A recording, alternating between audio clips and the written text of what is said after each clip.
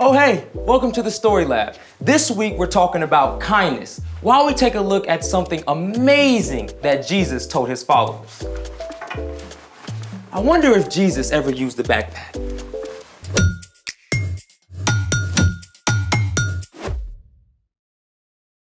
Hey, I'm Carter. And I'm Zeke. We're talking about kindness, which is showing others they are valuable by how you treat them.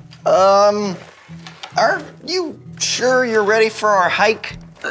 Working on it. I just, haven't done much hiking. Understandable, but not to worry. What have you packed so far?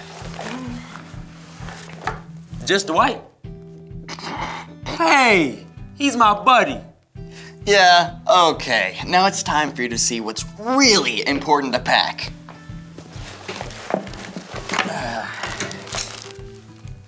Like this guy? Oh, that's Hubert. Nice to meet you, Huey. Hubert, and he was taking a nap. Okay, what do I need to pack for this? Oh, I'm so glad you asked. The most important thing to take on the trail is, drum roll please, water! It's super important to stay hydrated while you're hiking. Now for number 2, rain poncho. Ah, 'cause you need water in you, but not on you. Good one. Oh, and number 3, an extra jacket or sweater. Then you're going to want to take, first aid supplies. And sunscreen so you don't get burnt. What's next? Hand sanitizer. My little cousin calls this stuff sanitizer. Wet wipes. And of course, a trash bag. Leave no trace. Nobody wants your trash out in the nature. Well, except maybe the raccoons. Otherwise known as trash pandas. Okay, I just feel like something's missing. Hey, what about the trail mix? Well done, young grasshopper. We just need, raisins, peanuts, and M&Ms. Oh, you're stuck in the valley, my friend. Just wait and see until we look upon the vast vistas of trail mix possibility. Well, what are we waiting for? Let's make it! What's all this? Well, this is the ultimate make your own trail mix bar. Okay, this is awesome. First, you gotta have carbs to fuel your hike. Carbohydrates provide glucose, which your body converts to energy. You can find carbohydrates in dried fruit like raisins, cranberries, banana chips, and even stuff like pretzels or cereal.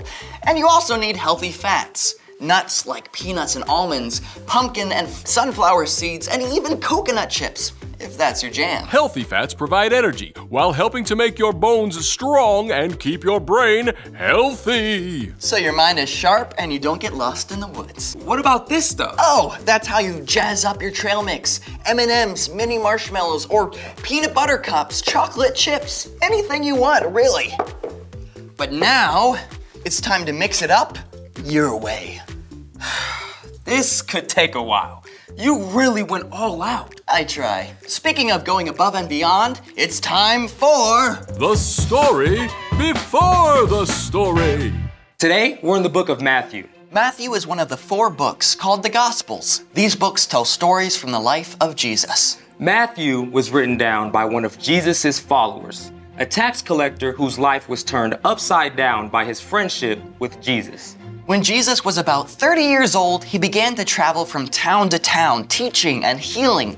Everywhere Jesus went, big crowds gathered. Many sick people were desperate to be made well, and Jesus healed them. But Jesus also cared about people's hearts and minds. So he showed them what it looks like to love God and love others. Which is where our story starts. Take it away. Hey everyone, I'm Brian. Big crowds showed up wherever Jesus went. So one day he took his followers up to a mountainside where there was plenty of room. And as Jesus sat down and began to teach, more and more people gathered. Blessed are those who are spiritually needy. The kingdom of heaven belongs to them. Change can only happen when we realize that we need help. Jesus went on to offer that help by explaining what it truly looks like to treat others with God's love. And it's not just about following rules. Here's one of the things Jesus said. Suppose someone forces you to go 1 mile. Go 2 miles with them. Wait, what? Rewind. Suppose someone forces you to go 1 mile. Go 2 miles with them. Okay, there's a lot here to unpack from our hiking packs. First of all, this someone is not your parents making you walk an extra mile on a family hike. The someone Jesus meant was a Roman soldier. Forward, march! Now, at that time, Roman soldiers were sent to all corners of the empire, including Judea. They marched on foot, carting up to 60 pounds of armor and weapons, plus food, cooking supplies, and even tent materials. That's a crushing amount of weight, especially if you're not trained to carry it. Here's the thing though, by Roman law, soldiers were allowed to choose any random person along the road and force that person to carry their gear for a whole mile. You there. Who? Me? Yes, you. Take my pack on the double. If you were picked, you had to do it. If you refused, you could be severely punished. Okay, I got it. You had to go 1 mile with the soldier. But after that, you were done. No one could make you carry that weight an extra step. Whew! Now, because of this, Jesus' followers must have been shocked when he told them to go 2 miles? Wait, the Romans are enemies, and we're supposed to be nice to them? I thought Jesus was supposed to save us from the Romans. Going an extra mile sounds like being weak and giving in, letting the Romans win. But in truth, it was an incredible way for God's people to stand up. See, a Roman soldier could take 1 mile, but a Jewish person could choose to give a 2nd mile. It was an act of power and trust in God. That's a mile.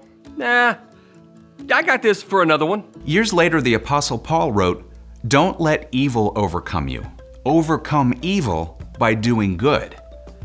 When you do more than is required, even when it's not fair, you show that the other person does not have the power to control you. And you can show God's love to those around you as well. Now let's take one more look at our verse. Suppose someone forces you to go 1 mile. Go 2 miles with them. So, keep your eyes open for opportunities to go above and beyond, okay? Because when you choose to be kinder than you have to be, others can see God at work in your life. The end.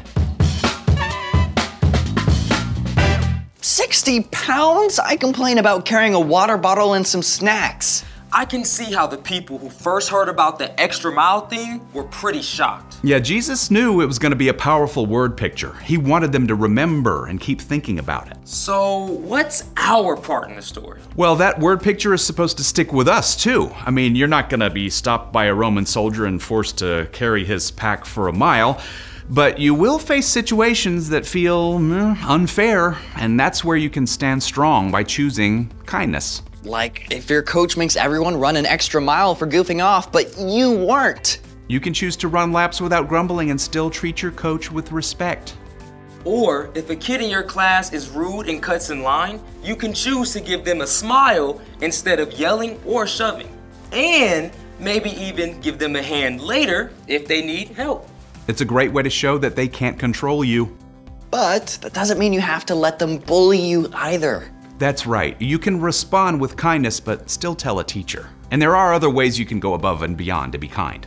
If it's your turn to empty the dishwasher, take out the trash too. Or pack your brother's lunch too when you pack your own. And anytime a parent or teacher asks you to do something, you can choose to do it with a good attitude.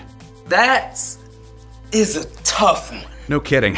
But you can always ask for God's help to show kindness in tough or frustrating situations. Well, thanks for going above and beyond to hang out with us. It's my pleasure. Now, I gotta get my miles in. See you next time.